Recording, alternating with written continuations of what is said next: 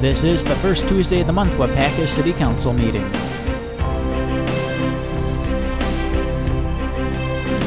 Okay, welcome to everybody.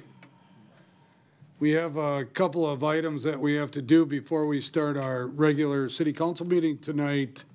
Actually, the first item on the council's agenda tonight is a public hearing for a proposed resolution number 1434, which is to discontinue a portion of the public right-of-way known as Shamble Road.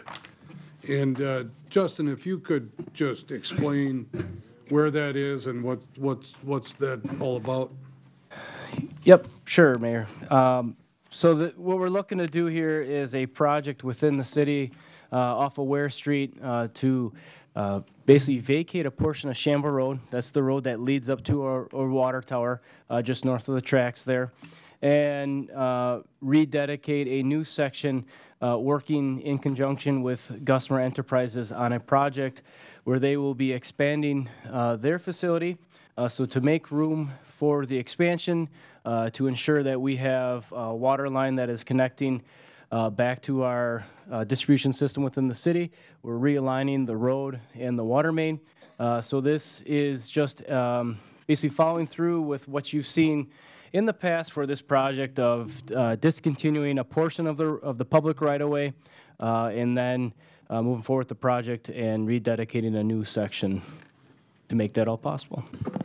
Thanks, Justin. So this requires a public hearing, and that's why we're having this public hearing tonight. So at this time, I would ask that if anybody would like to give testimony in favor of resolution number 1434, please step up to the podium, give your name and address for the record, and limit your discussion to 3 minutes or less. Any testimony in favor of? Hello, Chris Gusmer. I reside at 703 Sunset Drive, Waupaca, speaking in support of the Gusmer Enterprises project and particularly the resolution to discontinue the right-of-way. We're excited for the city to be working with us on this. The project should be a nice benefit to the community over time, over a few years, should generate 20 to 30 new jobs for the community, as well as the additional tax revenue. So thank you guys for supporting. All right. Thank you, Chris. Anybody else that would like to give testimony in favor of the resolution number 1434? Any other testimony in favor of? Is there any testimony in opposition to resolution number 1434, which is to discontinue a portion of the public road right-of-way known as Shamble Road? Any testimony in opposition? Hearing none, seeing none, I'll declare this hearing closed at 6:03 p.m.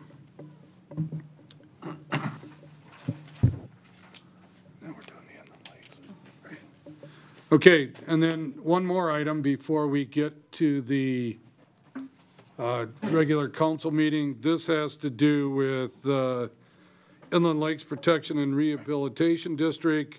You know that we just had a meeting, of course, the third Tuesday of August, but we have another item that we did not put on that agenda, so we're asking that we convene a meeting tonight to take up that one item that we didn't have on there. So I'm calling this Inland Lakes Protection and Rehabilitation District meeting to order. In attendance, Sandy? Brian Smith. Here. Steve Hackett. Here. Lori Chestnut. Here. Paul Hagan. Here. Alan Keeland. Here. Scott Perchatsky. Here. Dave Peterson. Here. Paul Mayo. Here. Dimitri Martin. Here. Mary Fair. Here. And Eric Olson. Here. 10 present, we have a quorum.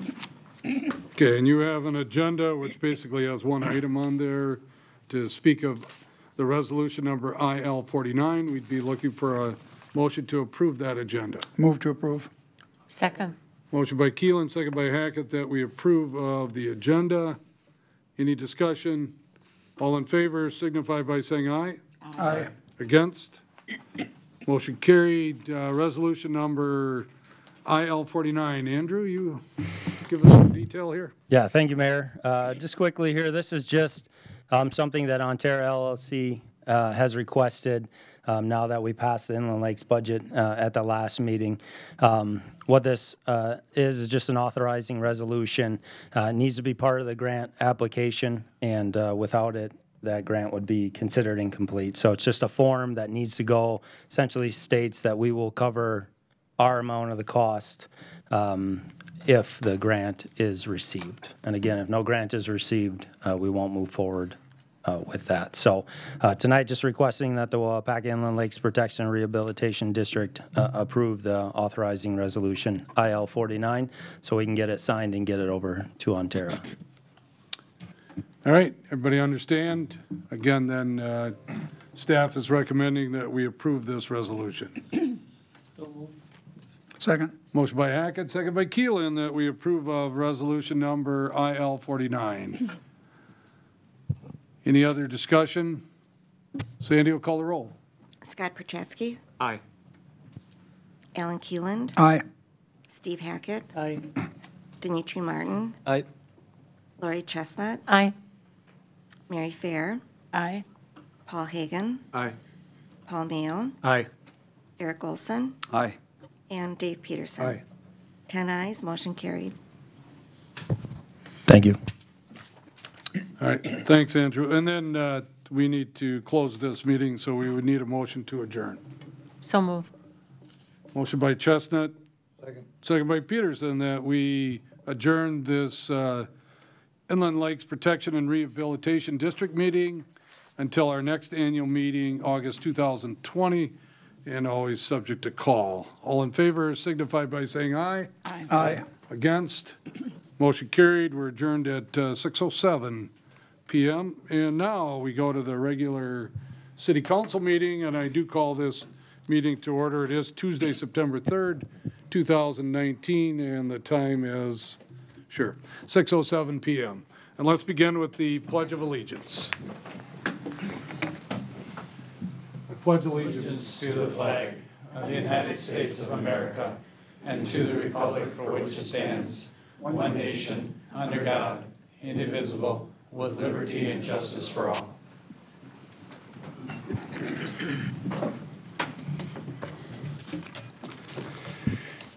And we'll ask Sandy to read the clerk's open meeting statement for us.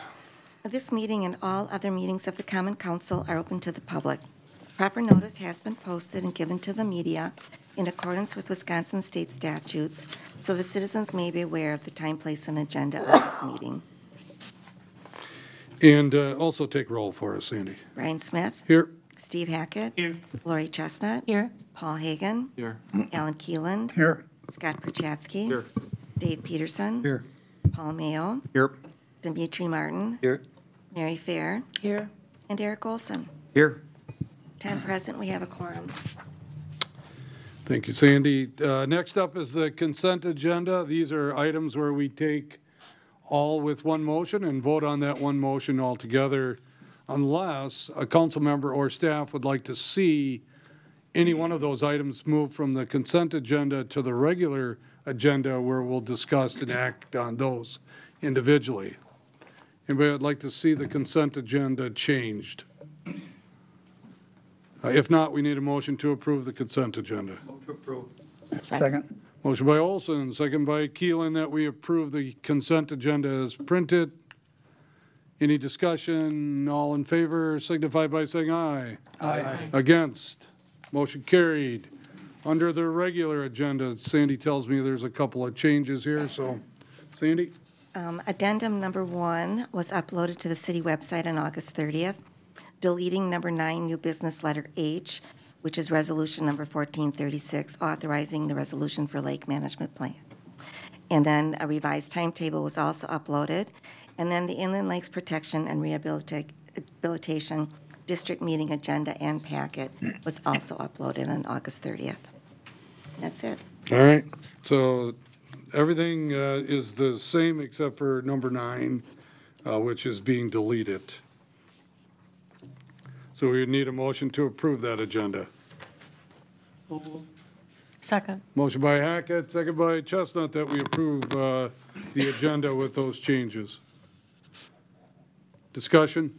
All in favor signify by saying aye. Aye. Against? Motion carried.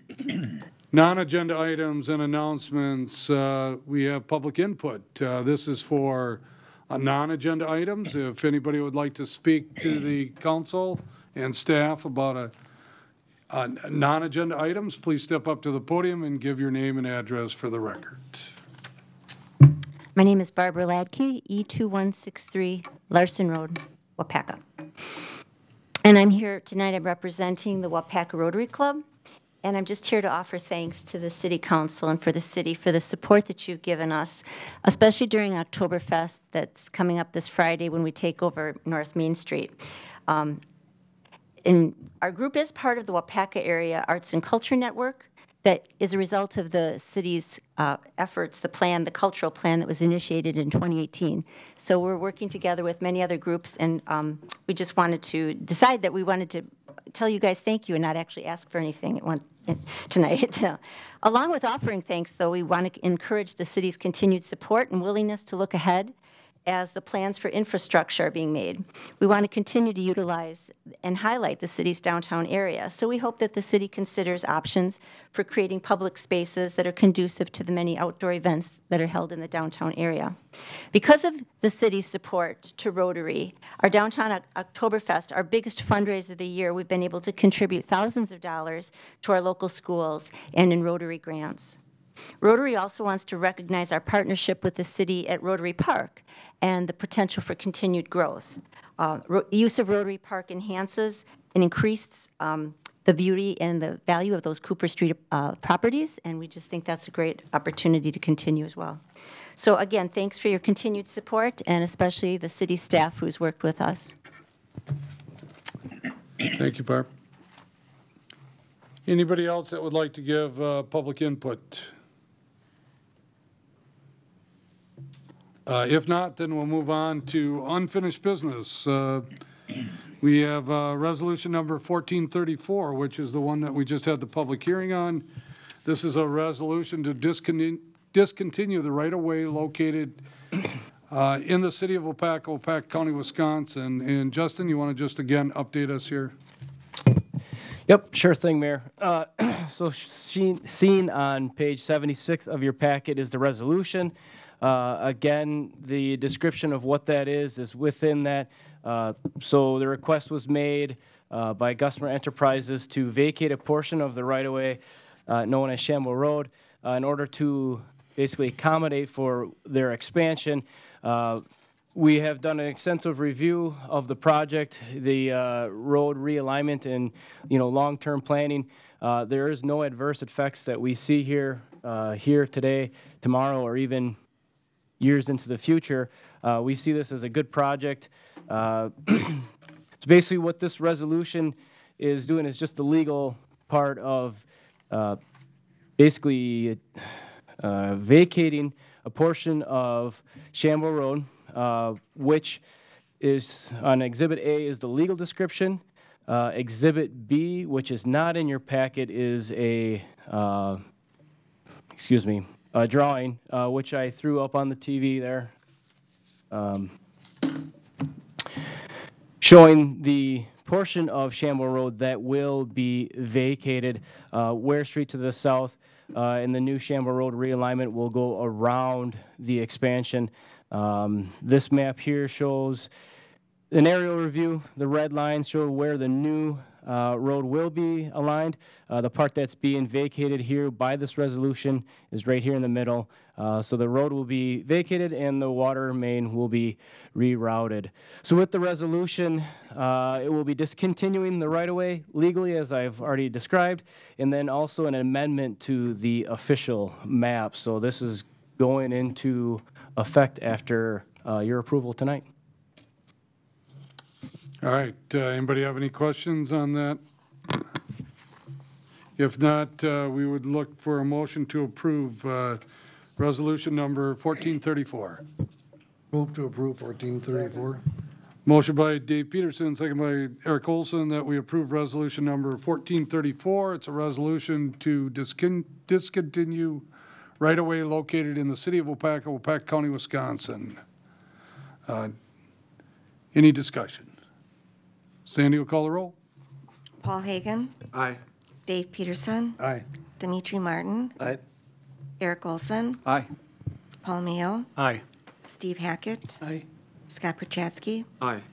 Alan Keeland, Abstain.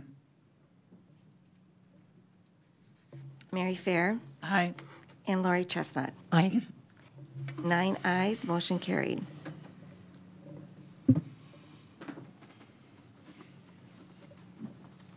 Okay, so next we have ordinance number 0619, and I just need to probably do some of my work before I start this. As you've all noticed, probably Aaron Jensen is here, sitting up here. Not a name tag yet, but he started his first day today as city administrator, so be nice if you want. But just in case you're not nice, we have Russ Van Gumpel here to help him out, and Russ will be here with us for quite a few weeks, months, until we all feel comfortable, and especially Aaron feels comfortable with that position. So and the reason I'm saying this right now is that this ordinance number 0619, this is one that we're having Russ take care of for us tonight. Russ? Sure. This is the second reading for proposed ordinance. The ordinance really allows for the city to participate in purchasing agencies, purchasing programs, in using either the county or the state bid. Should be important to note that this does not relieve the obligation of using the public bidding law provision. It simply means that instead of the city doing the bidding requirements and meeting the state statute on public bidding, that other entities, whether it's a state, county, or purchasing group, still has to follow those state statutes. It just allows the city to participate in basically a larger purchasing block, whether it's at a county level, a state level, or through a group. And so there's one section that talks about the operating expenses, one section that talks about capital expenditures, and then it actually calls out and puts into code a policy on professional services that was actually approved by the city council back in 2005. There was a huge debate in 2005 that they wanted to leave that as a policy, so the policy will stay into place. You're adopting the policy that the city council in 2005 approved, but it's just calling for recognition of that policy in your code book. With that, I would entertain any questions that council members might have. And again, Russ, you just explained that this was the second reading, so we would vote on this tonight if council so chooses. And I don't know if the clerk's office has had anybody contact you about this ordinance change? Okay, so do we have a motion?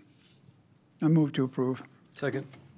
Motion by Keelan, second by Martin, that ordinance number 0619, 2019, an ordinance under City of Waupaca, Chapter 3, Finance and Taxation, Section 3.05, Purchases, Appropriations, Payrolls, amending Chapter 3.05. Any discussion? Sandy will call the roll. Eric Olson, Aye. Dave Peterson, Aye. Alan Keeland, Aye. Lori Chestnut, Aye. Dimitri Martin, Aye. Paul Hagan, Aye. Mary Fair, Aye. Scott Perchatsky, Aye. Steve Hackett, Aye. and Paul Mayo. Aye. 10 ayes, motion carried. Okay, next up is, again, Russ, ordinance number 0719. This is also a second reading. Yes, Mayor. What is presented before you, and it's on page 80 in your packet, is an ordinance that would actually change the terms and conditions for the city administrator. This would make the city code consistent with an employment agreement entered into with Mr. Jensen. The big change is for the dismissal.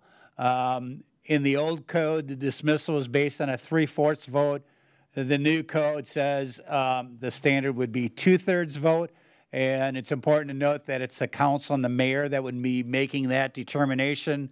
Hopefully, the city never has to use this provision, but this makes this provision consistent with the employment contract with Aaron.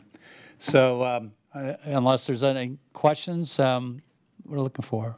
The verbiage, it says, for the purpose of appointing or terminating the administrator, the mayor, and each alderman shall cast one vote. I think that needs to be changed to alder. Or alderperson. Yeah, we can make that change. That's just a Okay. clerical change. Okay, thank you. Thank you. Thank you, Mary. Anything else? Anybody like to make a motion? I make a motion to approve ordinance number 0719. I'll second.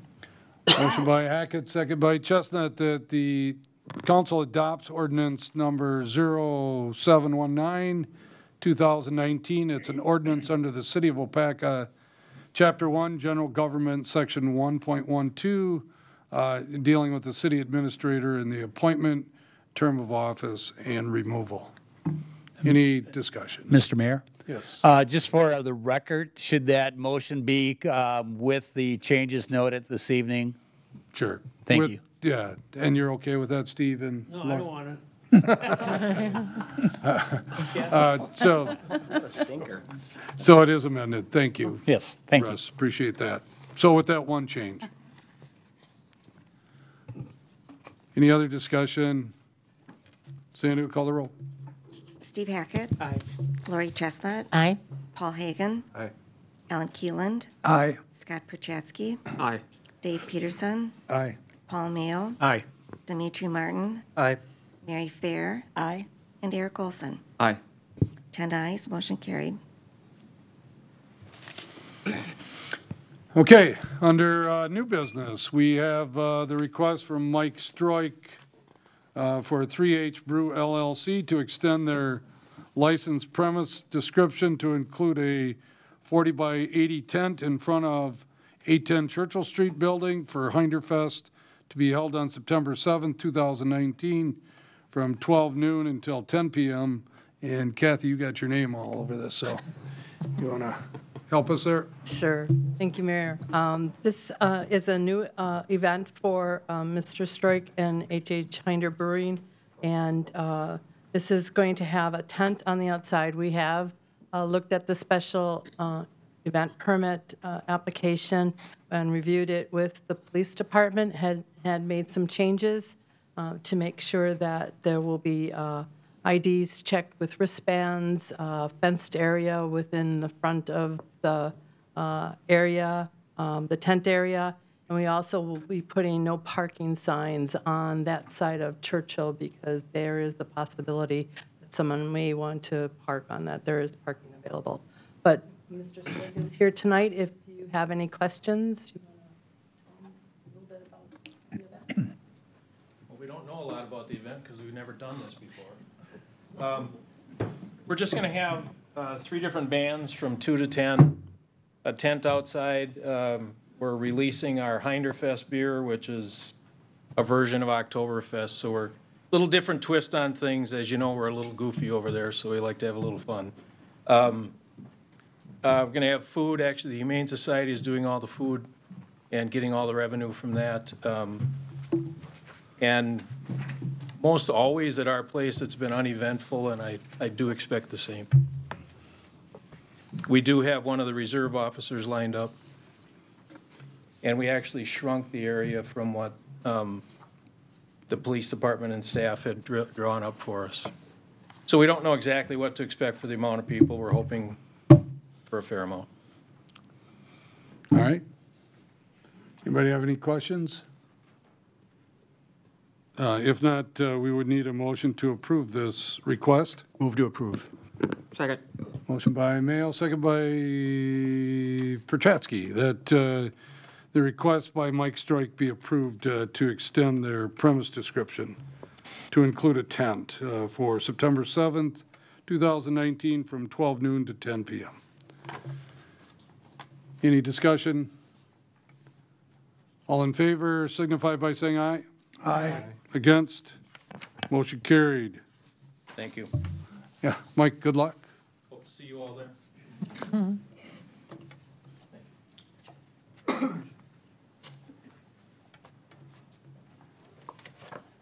All right, next up, we have license report number 1462.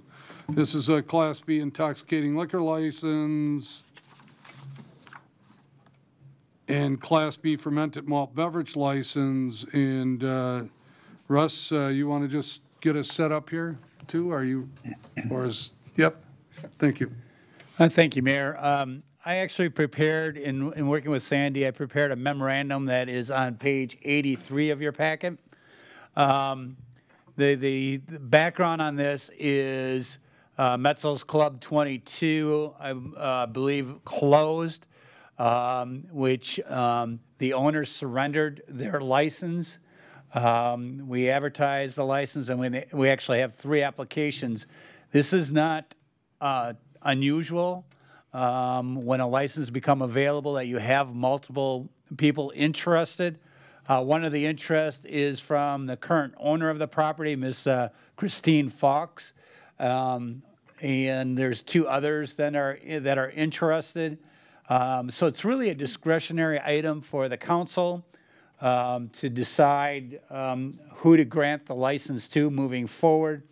The only additional comment is that Danes Hall has an additional request if they're not successful in a full blown Class B, intoxicating liquor, and Class B fermented malt beverage, that they're also looking for the wine and beer license in the alternative. So there's not much of a recommendation from staff because this is really a discretionary item for the council. A question. Yeah, go ahead. Could you just delineate the difference between the Class B and just go through those various licensures? Sure. What they mean. Basically, a Class B license is for consumption on premise, and Class A is for off premise. And then the main one is the intoxicating liquor portion of that, and the other one is the beer portion. You are limited by the number of licenses you can grant based on your population, and the state statute also allows for municipalities to do reserve license, which is the same thing as a regular license, except there's an additional fee. Based on state statute, that fee is like $10,000 to apply for a reserve license. The other thing is a reserve license is not transferable. A regular Class B license is. And Sandy knows the liquor license rules about as much as I do. But I don't know if that answered your question or if you needed further explanation on something. No, in fact, I'm aware. I just thought the public ought to Perfect. know what we're talking about. No problem. Thank you.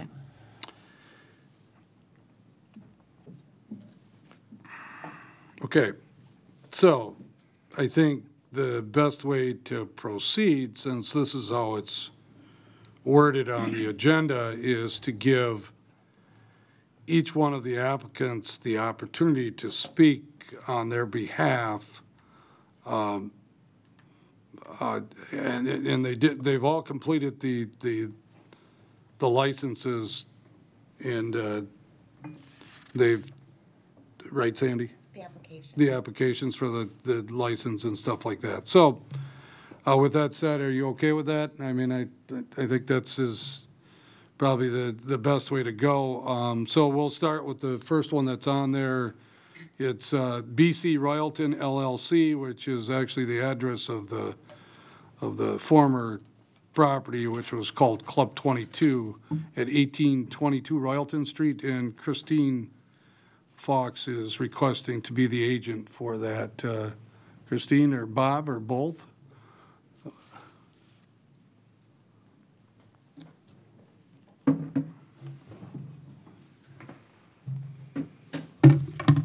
Thank you for the time that you've allowed us this evening. Just a brief history on the property. Fox Brothers is in the sand and gravel business, and that was really never our intention to have the bar and grill there. But as we needed to expand and we were really cramped for space, the people we bought it from said we would have to buy the bar and restaurant in order to get the other 9 acres that went with that. So that's how we got the property, and that's been an operating establishment, as far as I can remember, like over 50 years in that location. So right after we purchased the property, we were looking for somebody to lease it to and rent out and run it. And Mayor Smith and his mom and dad, and they came to our rescue there. They were our first tenants in there for about 12 years. And of the different people that have been in there, they were by far and away the most successful at that. I remember where I was riding my bike down in Florida and I got the call from Brian and said, well, this is our last year. But so anyway, there's been, there were 2 other people in there for about 2 to 2.5 years, and then we got it back again. And we never sold the property. We did have, and I don't know if the last go around was about 8 years, it was a land contract. I don't know if that's technically selling it or not, but it was clear early in the year that they weren't going to be there long term, and the land contract that we had with them, it expired. So we didn't have a valid land contract with them. In the 21st of June, I had given Crystal Mensa a check for, I think it's $1,200 for the liquor license to keep that, because the intention always was to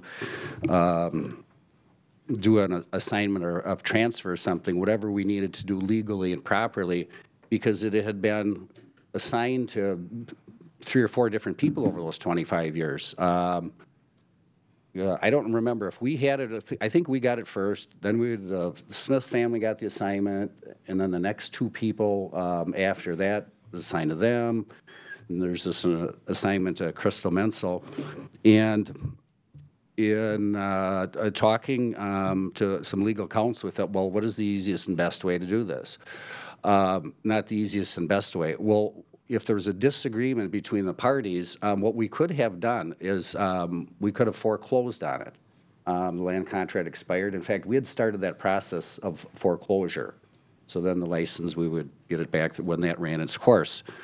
The Mensels decided that they didn't want to get foreclosed on and go through a court and legal matter and things like that. So we agreed and signed documents to whatever we signed to see if we could get the transfer complete. That's about the conclusion. Christine came down to the city hall and asked how to fill out the paperwork and things like that. And we never thought for a minute that it was going to be, it was just up for grabs again. We really kind of, this dawned on us this morning, so we made an emergency trip back up here. And so that's the story. That's our request without the license. And we have been talking about, it's been closed a couple of weeks, but we've had remodeling contractors.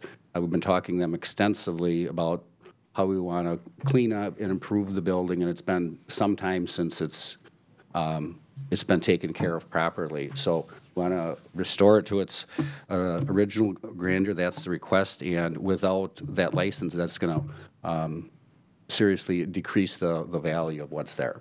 So if there's any questions, otherwise I would say thank you all very much for your rapt attention. Laura. So in the future, will Fox Brothers eventually want to, maybe in your growth with that, sand and gravel, take over that property? And then put it not to be deemed as a restaurant, or are you looking at that expansion thought? I didn't want to do this, but so in our business succession plan at Fox Brothers, we've been working on this for 8 years. We've got a great team of people. So as of the 1st of July, I retired and sold my half back to the company. So that's not my call to make anymore. But I have asked my brother about it. We spoke about it a couple of hours ago, and I said, well, here's the current situation. And when the opportunity came up on the other side of the property, I think it's 1701 Royalton, on the other side of the Fox Brothers property, they opted not to. That was a rental house that we had together, and the company opted not to do that. And there was about an acre of land there. That's about the same as there is at Club 22.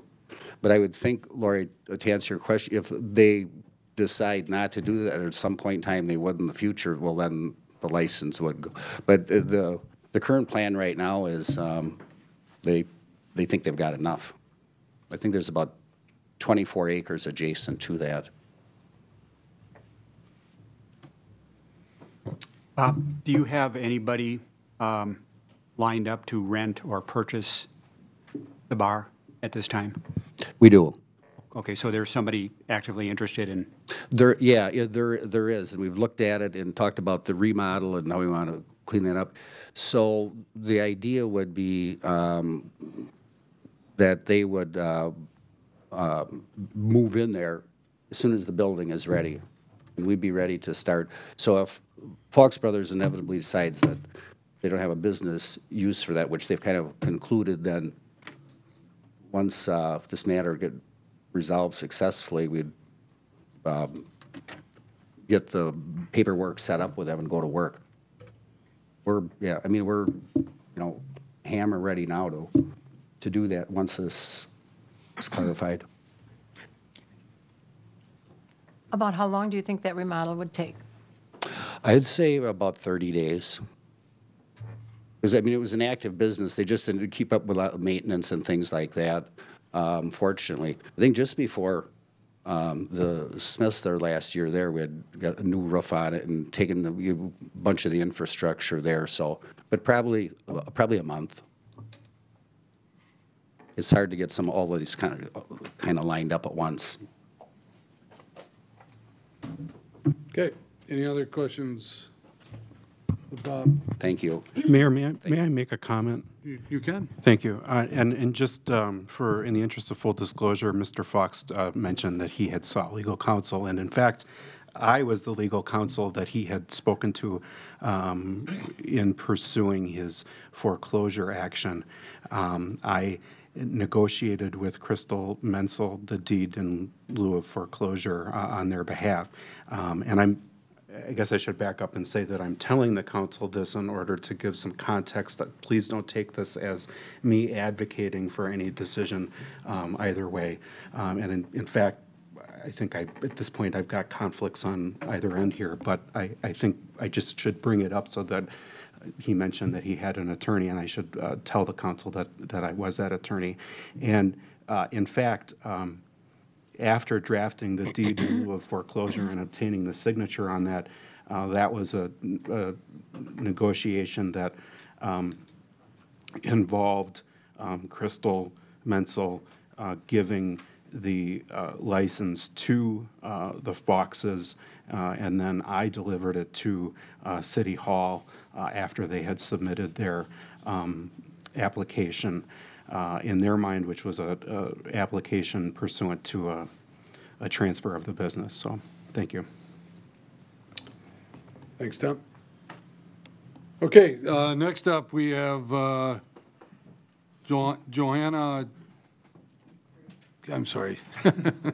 You'll have to just say your name once you get up here. Thank you. And this is for DBA La Margarita at 970 Furman Drive. Hi, this is Joanna, and that's Carlos. I'm Tony Hoos with ADI Development Company. I just wanted to mention we've been working with a current and past administration to bring new business to the city of Waupaca. We own the building at 1020 West Fulton, which unfortunately Arby's moved out of, but we are relocating Domino's out of that building into the Arby's spot, and that opens up a space next to Anytime Fitness at the Furman Drive location, which is where they would like to put their Mexican-themed restaurant. We just signed a deal with Dunkin' Donuts and one other national tenant. I'll mention later. But anyway, one of the things that we've been trying to bring to Waupaca is a Mexican-themed restaurant, which I think has been long overdue. So anyway, we appreciate the consideration, and I'll let Carlos and Joanna talk here. Hi, I'm Johanna Neuer is how you pronounce that. It's kind of weird. So, yeah, like Tony said, we want to bring a Mexican restaurant into the city of Waupaca. You guys, it's a pretty big city, and there's no Mexican place like it there. So I think it would do well. So our kind of concept would be similar to Chipotle. You come in, you build your own burritos or tacos or some kind of burrito bowl. It's made right in front of you. And you can get that. It's fast. And we want to get the liquor license so we can also have margaritas. With a name like La Margarita, you kind of have to, right? So, you know, that's our concept. It's something different that there just isn't right now. So, yeah. All right. Anybody have any questions? Did I read or see that you would be putting tables outside for that? Yeah, there's a patio out there right now, and that would be perfect for the summer. You know, you can come in, grab your burrito, eat outside, enjoy your margarita. Okay, But where's the patio at? I was trying to figure that to out. the side. To the side? Okay, looking at the building to the right? It's on the east, Yeah. east side. It's on the east side? And there's a separate entrance out of the building To that. onto the patio. And then how many people do you think will be on the inside? Or you know, how many can you serve with the inside and the outside?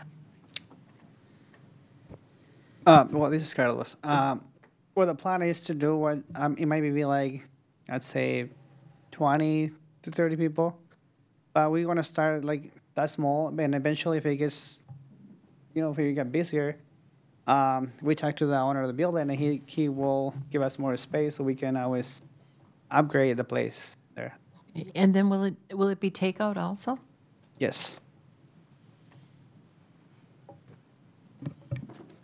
Have you ever done this kind of thing before? Ran a similar business? I do. We have, me and my wife, we had a business in Mosoni right now.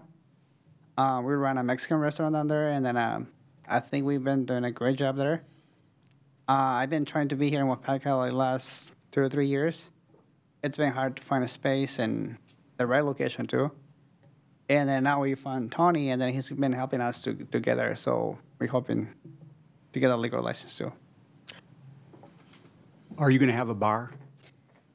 At the beginning, it's going to be a little hard because the space that we're using is not super big. But like you say, if everything goes well, of course we build a restaurant like with a bar and everything. Any other? How about parking? Because I know there isn't very much room to park up there, and a lot of times when the fitness center is packed, there's just no parking. How are you going to handle that? Speak to that.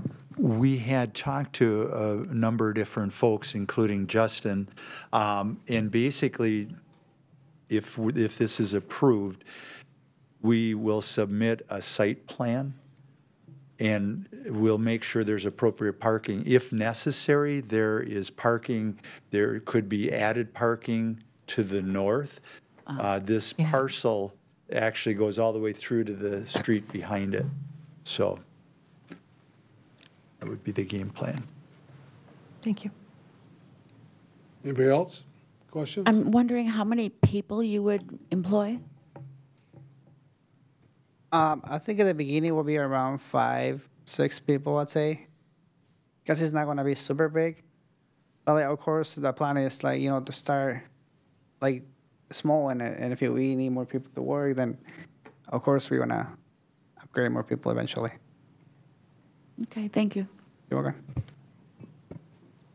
How big did your place get in Mosini as far as employees and also seating? In Mosoni, we have like 8 employees, and we have like space. The building is around like 2,800 square feet.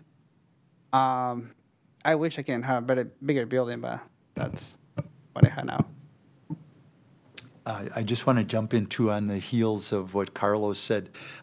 James Moyer that owns the building at 970 Furman, we did discuss with him who would be the landlord for these folks, and he said he would be open to carving out additional space, as Carlos alluded to before, so for the potential for expansion. So, thank you. Okay, any other questions? I got All right. I got a question. Yeah, Eric, I'm Is this sorry. license, if you don't get it, are you gonna not pursue it? Yeah, if you like the restaurant that from my experience that I've been, I mean, liquor license plays a big part of the restaurant, and then the food, of course, it does too. But like, I'd say liquor licenses, it's without liquor license, it will be hard to proceed. Yeah.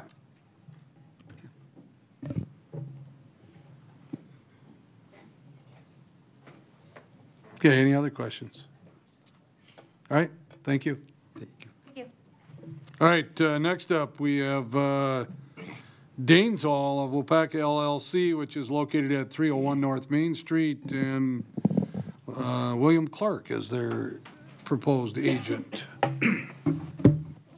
Good evening, Mayor Smith, Council President Mayu, and honorable members of the council. My name is William Clark, and I'm here acting as agent for the Danes Hall of Waupaca. We come before you tonight seeking Class B liquor and Class B fermented beverage. Before I tell you about Danes Hall and why we feel we need these licenses, I'd like to tell you a little about myself. I'm a graduate of Waupaca High School, class of 1998. I have been in the hospitality business for 23 years. While I was in high school, I started working at King's Table Restaurant and Catering and worked there for 22 years until its sale in May of 2018. When I turned 18, I took the Responsible Beverage Service class through Fox Valley Technical College. Upon completion of that class, I applied for and was granted a bartender's license through Farmington Township and held that license for the next 20 consecutive years. Through that time, I have taken the Responsible Beverage Service class many times to keep up with the current laws and regulations set forth by the state of Wisconsin. I also went through the accredited culinary hotel restaurant management program at Fox Valley Technical College under the tutelage of national leaders in the hospitality industry such as Chef Jeff Eigel, Chef Richard Williams, and Chef Gary Lyons. On November 29th of this year, the Danes Hall will be celebrating 125 years of being the iconic anchor of Waupaca's Main Street. 3 years ago, Michael, Jack, and Joe Kohler decided that this great building needed to be saved and restored back to the 1894 vision of being Waupaca's great social and community gathering place. After 3 years of restoring the building from top to bottom, we are honored to say that the building now proudly wears its National Historical Building plaque as a badge of honor. Our goal is to show our guests what great hospitality Waupaca has to offer, not only by our staff, but also the great services our neighboring businesses on Main Street and throughout the city have to offer. As it stands today, we do not serve any alcoholic beverages. When we have an event, our guests, event organizers, or club leaders must come to City Hall and apply for a special license for their event, or work through a licensed retailer, such as a caterer, who can serve at their events. We would like instead to cut that burden out for our guests. More importantly, Danes Hall, as a highly visible landmark in Waupaca, wants to actively demonstrate a total commitment to responsible service, sales, and consumption of alcohol. To do this, we would like to be in control of the safety of our guests and our community. As it stands now, we are at an arm's length when it comes to what regulations are being closely followed, and we would like to take that control into our own hands. With these licenses, we will have a tighter grip on who is served, what they are served, how much they are served, and if the items have been purchased from approved dealers. This is key to our customer service policies. We would like our guests to be able to come in and have the most stress-free event that they can, They can have the most stress-free event they can with our staff taking on these burdens. We believe that if Danes Hall is chosen to receive these licenses, it would help support a unique business to Waupaca and North Main Street. With these licenses in place, we will also be able to finish our work on our wine and martini bar and commercial kitchen. Danes Hall would then become a full-service event venue that is listed on both state and federal registries. It's services like these that we offer to our guests that will draw more business to our city and make the city of Waupaca one of the most desired places to hold weddings and special events in central Wisconsin. I thank you for your time, and I can answer any questions. All right, anybody have any questions of Bill? All right, go ahead. My question is, so then you're permanently here, you're in place, there's no designs to move out of that location or take this somewhere else? No, the only thing that's not done is the basement portion of our commercial kitchen and then the bar, and we're just waiting on approval. Because we can't put a bar in if we can't serve anything. Right. That's correct. I have a question too. So if you are not granted this liquor license, as I understand it, you would continue to subcontract out that kind of work and potentially apply again in the future when another license would open up. Is that correct? Well, right now, if someone was to have a wedding, they would have to bring in their own alcoholic beverages. So they have the control, because it's like if you have a party at your house, you're in control of what's being served.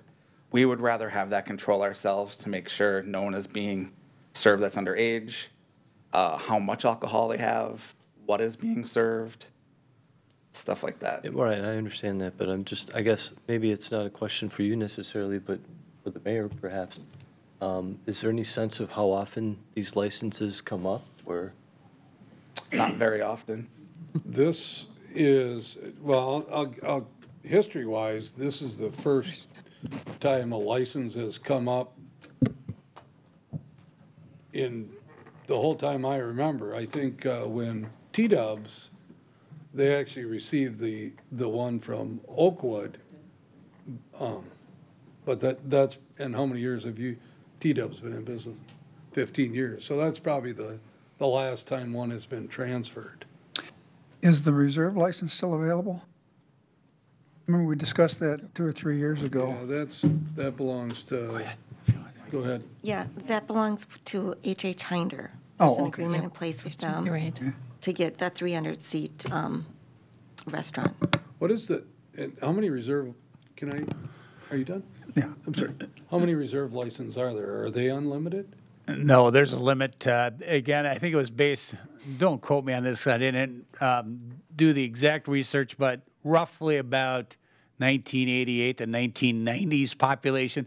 There's a formula that the city clerk has to go through to look at the population from that date and point in time, and it determined how many reserve licenses you were allowed to issue. So there's a max. And from what I understand, the city's at 1. Again, it was based on the population of the community that was taken at that snapshot in the late 80s, early 90s. So, and that's unchanged. It's unchanged, and that's where the number of permanent or regular license was also frozen at that population point of time at the same time period. How many people do you seat for an event? The ballroom can hold 150. The second level can hold 50. So you're looking at 200. They're not looking at 300 anyways for the reserve license, right? Mr. Mayor, technically that 300 seating capacity, that's a new provision on the law that was just added that allows you to exceed those maximums if you have a facility pretty much geared towards the major lodging industries, and if you had a banquet space of 300 or more. So that was a recent addition to allow some flexibility over and above the maximum amount of regular license and the maximum amount of reserve license. So clear as mud, everybody? Meaning that you have the regular liquor license, you have the reserve license, which costs $10,000. Then you have the, and then you have the one where if they're over 300 over capacity, you could also grant one. But that doesn't fit the Danes home anyways. No, and I'd also like to add that we do a lot of community events with the Arts Board and other like Rotary Club, and they're only allowed 2 of those specialty licenses for them to be able to sell their own beverages to help make money. And I know right now that the Arts Board is out, and they have an event coming up, and they wrote that they're having wine on their invitation. So right now they're kind of waiting on us to see what's going on with that as well. Dave, go ahead. Is there a limit on the B and C without the No. liquor? You're talking the beer and the wine. Yeah, those Fermented are malt unlimited. and wine, Those are unlimited. unlimited? Yeah. So they could still have that if they didn't get this license, I assume. Correct. We could, but then we would be at the bottom of every other event space, and Waupaca has one. So if you're looking for a wedding and you're, say, Part 4, for instance, they have their license. So for us, they have to go through that rigmarole of going and get the stuff themselves and finding someone to serve it for them.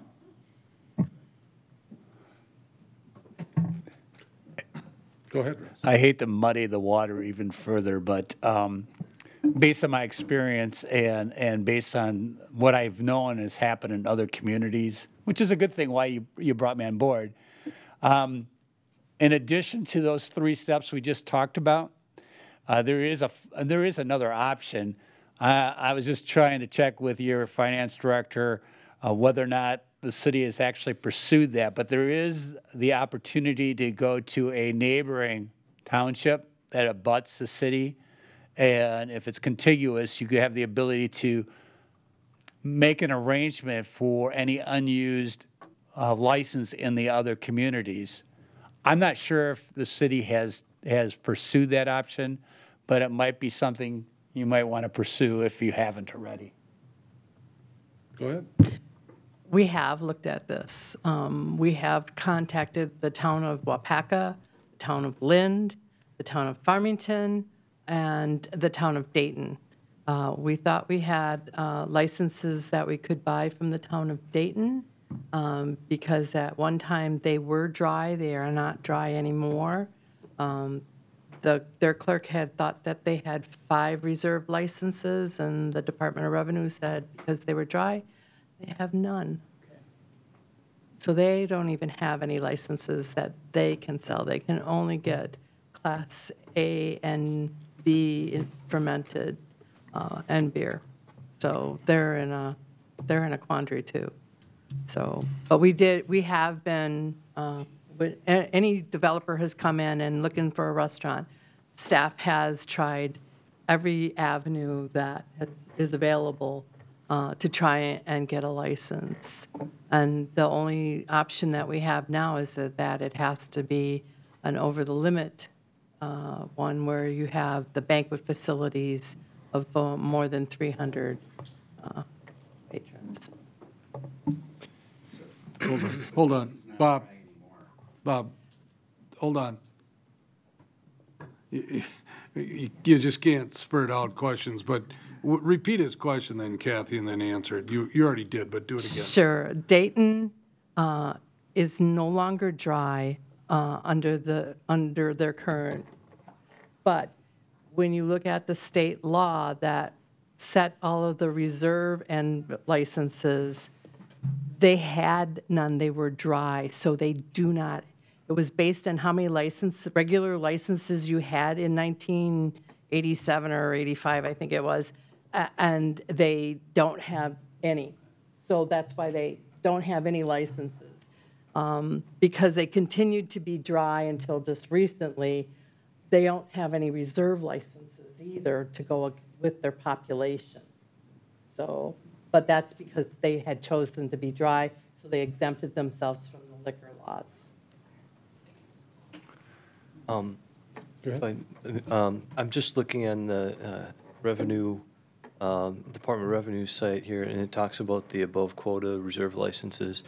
There is another provision that if you're an opera house or theater for the performing arts, operated as a nonprofit organization, you could get a license. I don't know if that would qualify for Dane's Home.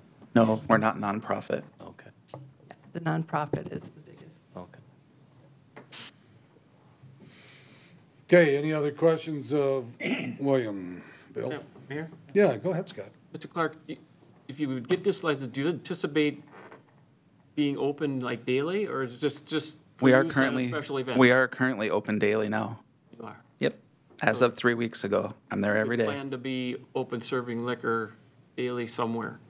Well, we hope to have parties booked every day. The ones that come up in my experience throughout the week are celebrations of life. So that would be like during the day. The Arts Council, Winchester, Rotary, they all go during the week at night. But, okay, but you're not open, you're never going to be open for just me to stop in to have a glass of wine? That's not. That's that- not in your business plan at all? No, it very could be once we have a separate entrance that goes down into Okay. that area. I don't know if you've ever toured Oh, yes. in that basement Sure. area that was supposed to be a bakery. Okay. In right. the front where the bakery would be a bar. Okay. And we would have tables down there. Okay. The only time that it would be closed would be if we had an event. Okay. Okay, thank you. You're welcome. Okay, any other questions? All right, thank you, Bill. Thank you. I guess this would be the opportunity to give each one one last opportunity to say something else, so kind of like a public hearing. So Bob or Christine, if you would like to say something else. If not, we'll ask, move on, but.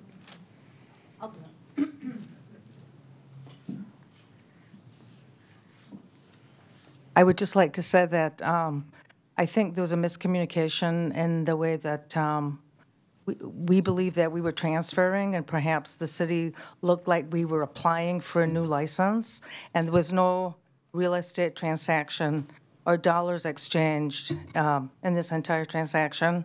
And I'll tell you this, if we lose a liquor license, it will be a significant financial hardship to Bobby and I, because we own that property individually, and it'll be practically worthless without the liquor license.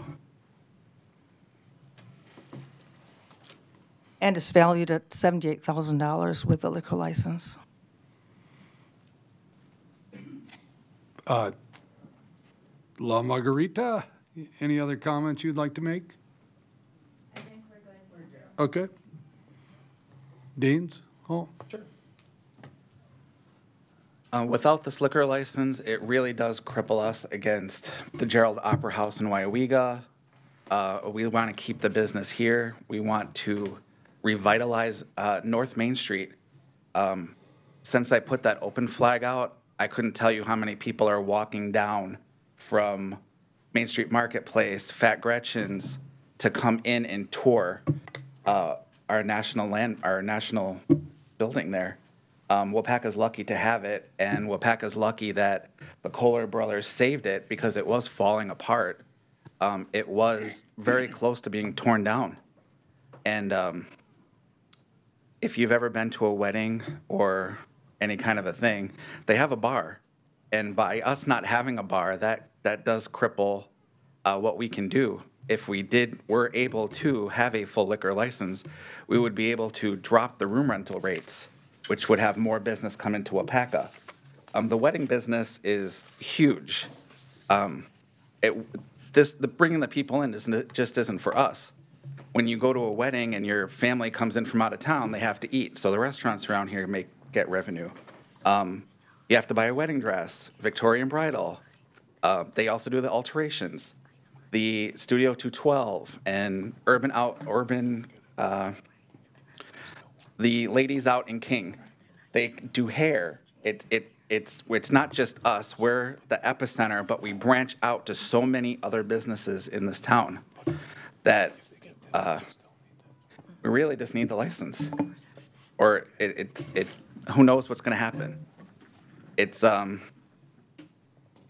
now we rent on a Saturday night $3,000 for the space.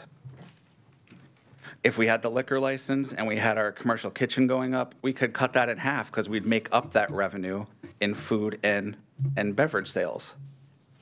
So we want to kind of lower that down so we can bring more people in and let the other businesses flourish as well. So thank you.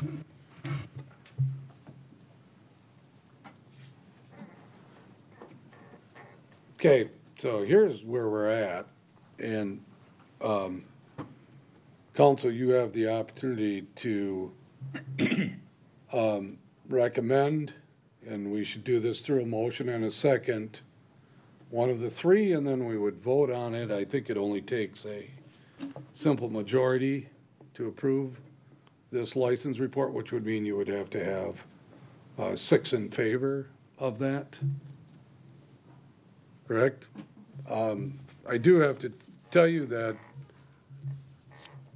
I'm not sure, but I believe that I'm in conflict, so if I do have to vote, I would not be able to vote here, and that's actually why I have not made comments throughout the night. I have my personal opinion on what's going on tonight, but I don't believe that I should give you that personal opinion tonight, so I would be abstaining from my vote. In the future, I'm not the agent for a liquor license in town, but I am one of the owners of that premise, so I'm not able to guide you any more than to tell you that if you'd like to make a motion, you certainly can make a motion.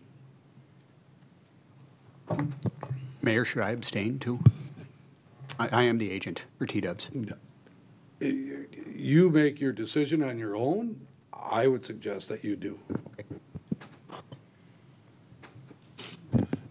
Are we still in discussion, Mayor? We are? Okay. Nobody's made a motion. Yeah, good point. I would like to hear briefly just a little bit about the circumstances of how a liquor license became available. Was it a mistake? Was it missing a deadline? What exactly was that? Maybe it was mentioned and I missed it. I just was hoping you could review it. And here's the awesome part of this. Hopefully Sandy and Kathy can team up on this, and Ross for that matter too. But here's the other interesting part on this. Tom, who we would ask for his advice, has already said that he is in conflict also here. So we cannot ask him for advice on this. But you certainly can get how Sandy decided to put this on the agenda as the way she did, and maybe Let me just jump in because I don't think this is a Sandy thing, and I don't think it's fair. But I will give you my viewpoint on what happened. It was presented to me that we had a license that was surrendered, and that's a legal process. Regardless of how that happened or the history behind the potential foreclosure on the property was not really made known to me. But once you have a surrender of a license, it becomes available. And after that happened, and the public became aware of that surrender, that's when we got the 3 applications. And so at that point, the decision on the potential foreclosure on the property came to light to me. But I've also experienced this in another community where that whole foreclosure process went down or happened in a community. That license also became available in that community. So I don't know if I would have given any further advice than what I gave to Sandy, suggesting that we advertise all 3 licenses, present them to you this evening, and for you to make that determination. And I hate to put City Council in that position without a recommendation, but it really is, and I think the attorney would be able to at least tell you, and even the mayor, is the granting of a license is really the authority of the City Council to do so, and it's really a discretionary item. Once a license has been issued, there is some property rights to it. There's no doubt about it. But again, I'm not a lawyer and I don't claim to be one, and I did not sleep at a Holiday Inn Express last night. Once that's surrendered, in my opinion, that legal right is gone. So it really leaves it back to the discretion of the governing body to make that determination. I have a follow-up question. Is there specific paperwork filled out and a signature required to surrender? It's just a, okay. Yes. And Yes. yes. And we believe, I believe I saw notation in our files that that license was returned and notations that it was surrendered on a given date. Okay, thank you. Let me ask Sandy to clarify. I believe there was a signature on that surrender. I might have misspoke. Sorry. No, there isn't. Okay. Sorry. But we have the license on hand. All right, thank you for your answers. If I may ask, if there was something in the process that resulted in the license to be being surrendered that the folks object to, they would have the ability to sue for damages or something, I would presume? I don't know if I can answer that question. You know, that the difficult part is the folks were the property owner versus the license holder.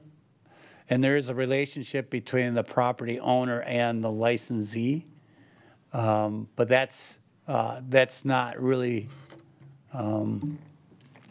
part of that initial application process. I mean, the arrangement between proprietor and the property owner, whatever that might be, whether they own the property or lease the property out, you know, it may become known when you go through the process, but that particular item is not really known at the end of the process.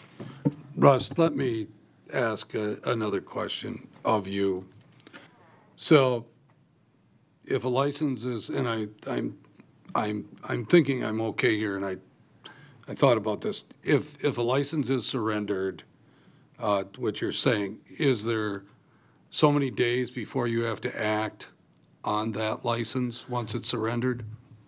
I don't believe there's a time constraint on that. My only point is I'm aware that other communities have a provision in their code that would require a business entity to be in operation to maintain it.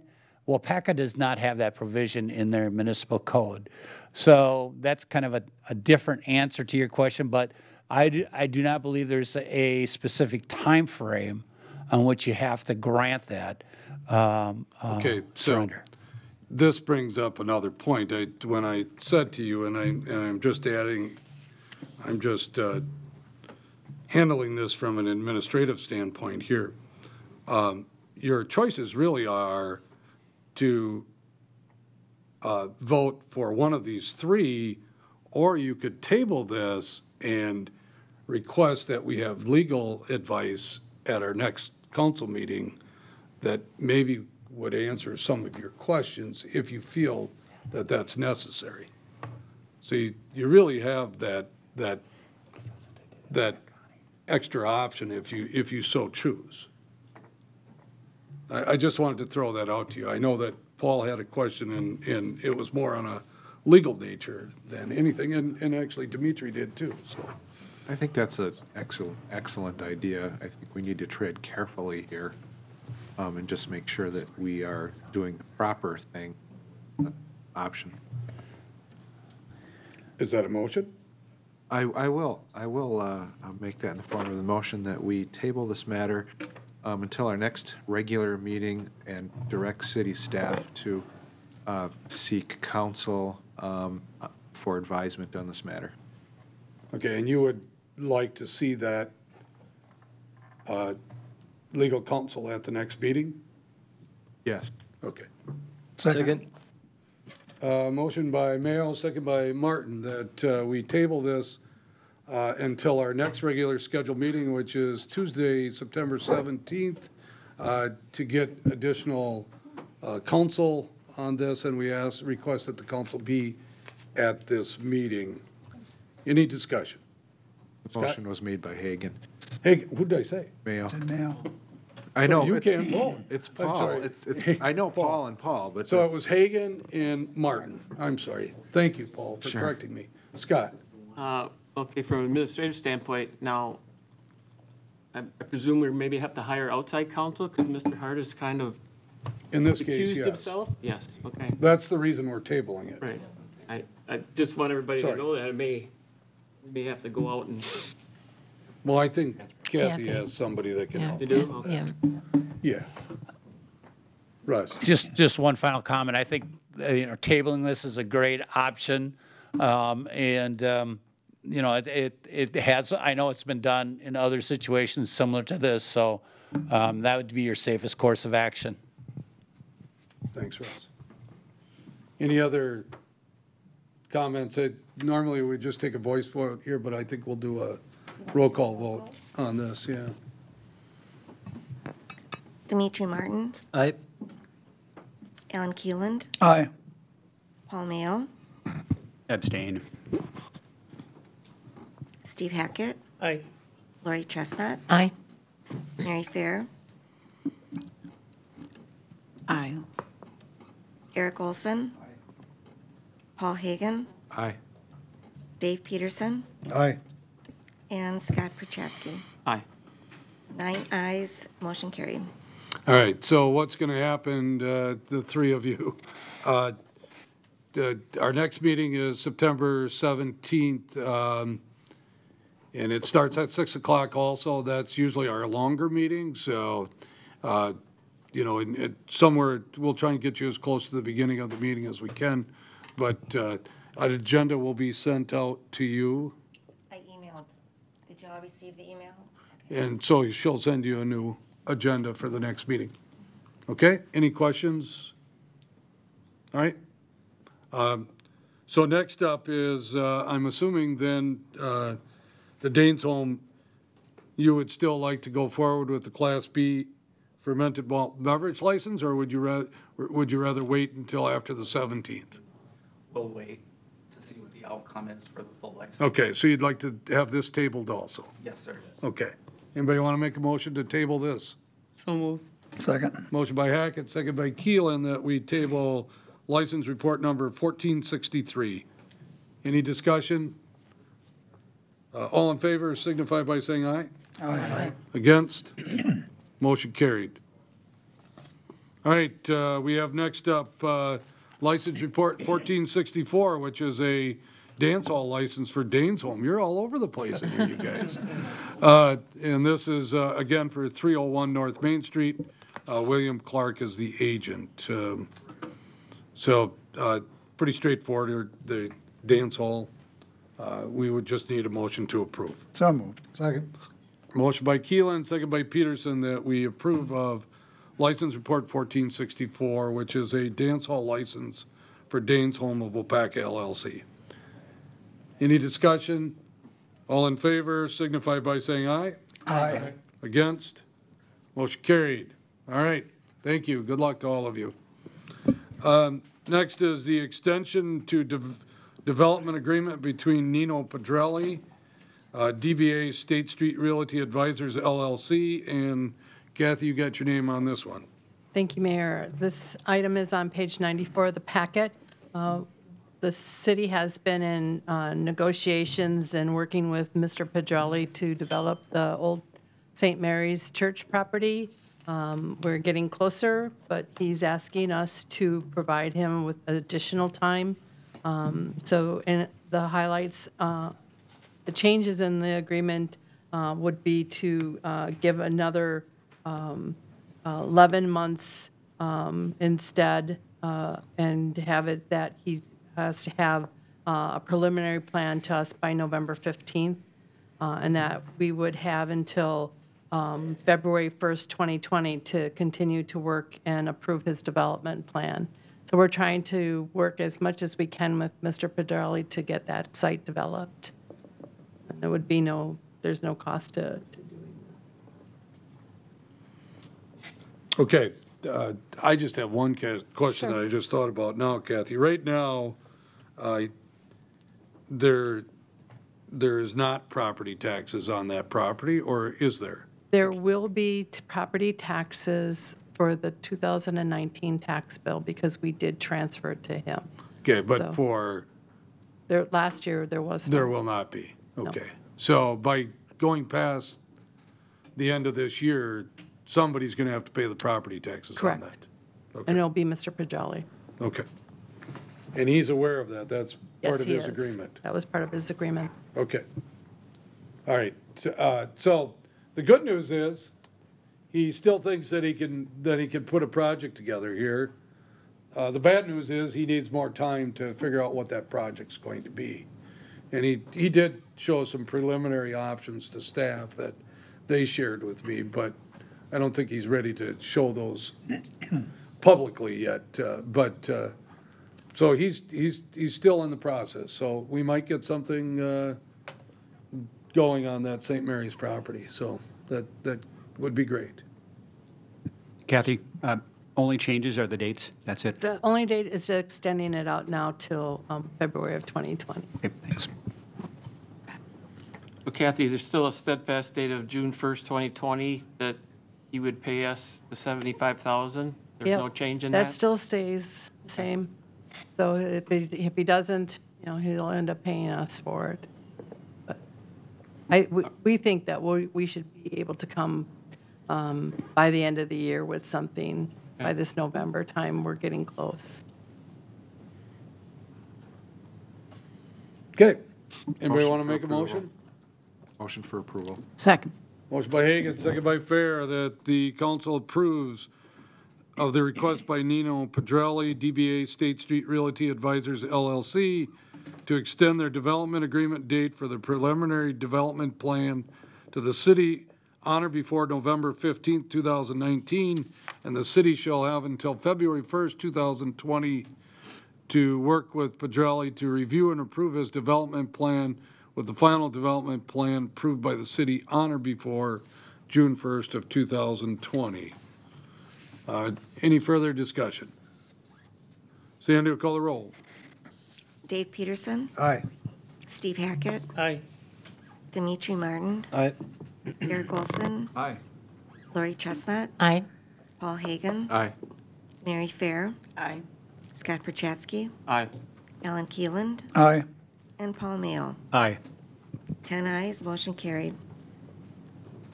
All right, Kathy, thank you. Next, we're going to the library here. Adult Programming Library Job Description. Peg? And thank you, Mayor Smith. So on page 43, I have a memo to the library board, and it outlines the reasons for a change in the job description and kind of a switch in what we're going to be doing with our organization. When anybody leaves, it's always an opportunity to take a look at what our needs are for our organization. And for the library, our technical our IT services have been traditionally a part of that assistant director's position. Dominic Frandrup had that. Emily Heidemann, before she left, also provided those services for us. But what we've realized is that our staff has become pretty savvy, and Emily has left us in a position to be able to solve a lot of our problems. And so maybe having a person dedicated to IT isn't as important. We also receive support from the Outagamie Waupaca Library System, the staff that are there. So it opened up an opportunity for us to work with another city department to provide IT services. And so Josh has agreed to allow one of his staff to provide services 5 to 6 hours a week to provide those troubleshooting opportunities, as well as perhaps classes.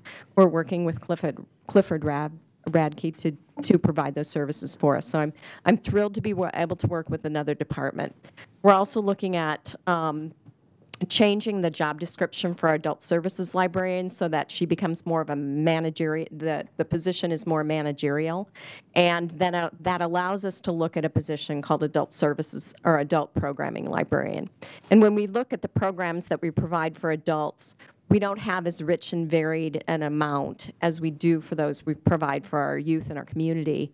And one of the reasons for that is that we have a person working part-time on adult programming. And we really want somebody who's really dedicated to facilitating programming, working with outreach in the community. So as we went through this planning process, we really looked at, what is it we need right now? And one of the reasons to have an assistant director is to look at a succession plan for the director. Now, I'm no spring chicken, but I'm not ready to retire next week or next year. I'm looking at retiring in about 5 years. But who's to say that an assistant director we would hire now would be ready or willing to take on the position of director when I decide to leave. So when we looked at what the foundation is for somebody coming in as a new person, as a director, we looked at creating a foundation that was really stable, where all of the parts are working in unison with each other. Everything's working great. And then that new director can come in and be the new leader for a well-oiled machine. So our decision then was to go to the board and ask to have an adult programming librarian and to increase the responsibility for our adult services librarian. And so I'm bringing those job descriptions forward for you tonight, as well as the compensation plan with a placement for those positions. And you can see the placement plan on page 55 and the job description on page 96 and 101. And I apologize for the formatting of the second one. For some reason, we have a little bit of trouble sometimes with the forms that were provided for us through HR Gov, and so I had some formatting issues, which I'm sure that Cliff would be very happy to fix for me.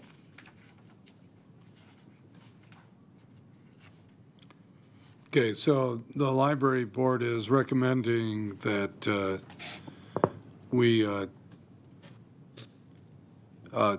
approve the adult programming library job description and also the adult service librarian job description. That's correct, Peg? It is. And Okay. one of the changes with the adult services librarian is that that would become a managerial position, so it would also be salaried exempt. Okay, and we are not approving the dollar amounts, right? I mean, that's the library That's board's the library boards, but the compensation plan is something that is actually produced for the city by the council, and I believe that's on page 40. I got the page wrong. 45, or 55, page 55. And you'll see that the compensation plan was updated in 2011, and what we've done is we've placed those positions. Adult programming librarian is a level 8, and the circulation manager, adult services librarian, is a level 9. And And so they'll be paid within that range. thank you, Peg. That's a good point to make, that you're staying within the range that we We had are. set up. Let me ask you one other question, Yes. Peg, too. And this has to, maybe you said it and I was reading something else, but you are staying within your current budget. You're not going to We be will. asking for an increase. No. With paying an adult programming librarian considerably less than we would be paying an assistant director, it allows us to contract with the city for IT services. So I think it's a really good move on our part to be able to use another city department, and we're thrilled with it. Okay. Anybody else have any questions or would like to make a motion? I think you could take both of these together if you want, these job descriptions. Motion? I'll make a motion to approve the job descriptions. I will second. Motion by Chestnut, second by Keelan, that council approves the adult programming library job description and also the adult services librarian job description. Any further discussion? I've noted a couple of typos that I'll talk with Peg about later, but. Thanks. Doesn't change the meaning, right? All right. Thank you, Alan. So, any other discussion? All in favor signify by saying aye. Aye. Against? Motion carried. Remember that H was removed, and we went to the, we had a separate meeting for that. We have license report number 1465, which is an operator's license. That's actually on page 107, and they are recommending that all of them be approved. So moved. Second. Motion by, Hackett, second by Hagan, that we approve license report 1465. This is an operator's license. Any discussion? All in favor signify by saying aye. Aye. Against? Motion carried. Next up, we have the 8,000 building rehabilitation, another one of our favorite topics, sludge tanks 1 and 2. Justin. Thank you, Mayor. My memo can be seen on page 108 of the packet. So the 8,000 building is just one building down at our wastewater treatment plant. It is the oldest building of the plant, originally built in the 1930s. Over the years, with rehabilitations and plant changes, it's been converted. So it used to be an office, and these tanks that we're looking to rehabilitate were one time used as a digester. They're big concrete tanks. They can hold over 60,000 gallons of fluid. They're very useful now for us even today. We use these basically as holding tanks for our higher strength waste to slowly feed back into our current digester. So they have use. We want to rehabilitate them. They need a little TLC. On the next page, 109, shows a couple pictures.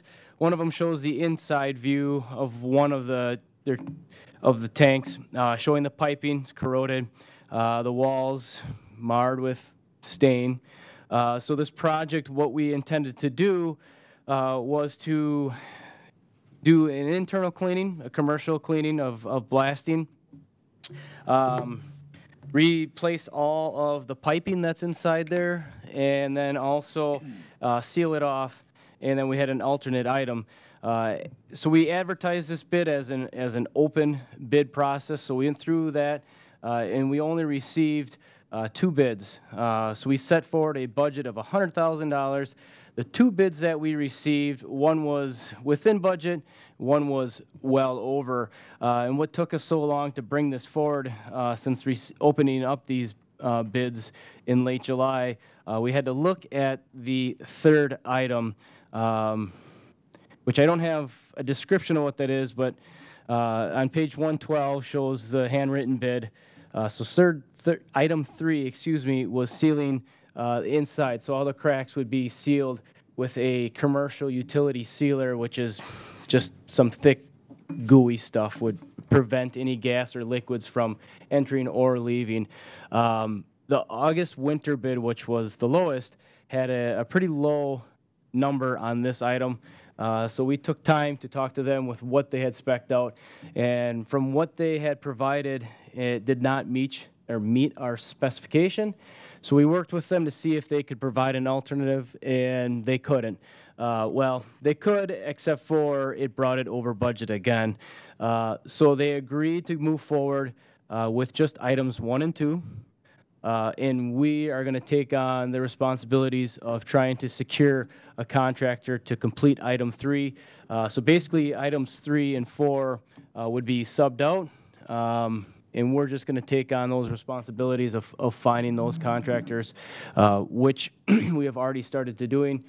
So basically, we're taking out the middleman, hopefully reducing enough overhead, and we can try and get this to fit within our budget. If we can't make it work, then it's something that we'll have to readjust, replan for next year or so. So at this point, what I'd like to do to get this project moving forward, because we need to get this tank back online here soon, is to get approval from council for August Winter and Sons for this project, basically just for items 1 and 2, which would total an amount of $67,150, and not to exceed amount, with the funds coming out of the wastewater or sewer utility. Okay. Questions? Motion? Oh, Scott, go ahead. Well, Justin, if you do the first 2, are you going to wait another year, or how's the timeline on the 3 and 4 then? You had to drain it and start all over, or what's this? Yeah, so the number 3 item, 1, 2, and 3 should all happen around the same time. So what will? Oh, you're okay. So what I'm getting at, as the order of the schedule works, yeah, the first thing that will be done is the cleaning. They'll replace the piping, and the third one will be sealing it off. And we're going to try and secure one of these contractors on our own. We know we have a list, and we've reached out to a number of them to see what we can do for a That's what I was price to getting get at. this I didn't secured. The fourth item, which was an alternate one, is an exterior. Basically, it's a metal access hatch and dome, which we're looking to have one of our local metal fab companies provide that for us. I guess I was just getting at not to, if you're gonna do cleaning and piping, you better be doing the ceiling right away, so hopefully you can Yes. get it in budget. If you can't, then I guess you'll be back here, or somehow, you're gonna do it no matter what, right? We're think we can get it done. We're pretty confident we can within budget. We just have to do a little more work on our end versus subbing out, having a general contractor sub it out. All right. Any other questions? Motion? I have a question first. Sure, go ahead. What is the current life expectancy of the piping as it sits right now? As it sits right now, less than 5 years. I mean, it's in pretty poor shape. So it's been there. The piping, let's see here.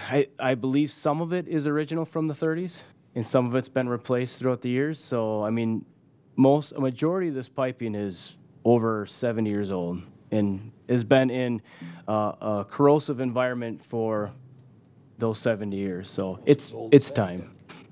And is the tank currently leaking where you have it spec to be sealed?